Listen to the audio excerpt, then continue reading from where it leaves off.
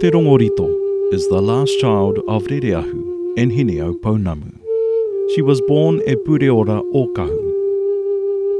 She was set apart by her brothers as a Puhi, a special one, and her father Rereahu made a gift of land for her. That land was called Te Marae-o-Hine.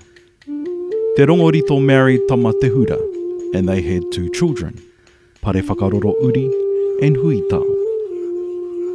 Te Rongo Rito petitioned her father to allow her to enter the house of learning to its inner and essential workings. In this way, she was the bringer of a new dawn for women.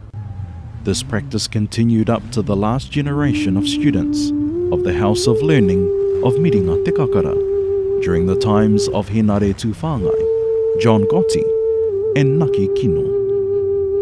Although the last of the children, she was a woman of great mana. She was an expert who used prayers to heal, tend ailments, and to stem blood flow. When tempers flared in anger, it was her prayers that subdued them. The prayers of Te Rongo Rito are alive and well amongst many of Te Rongo Rito's descendants. She lies at rest on Ngā Puke Tūrua.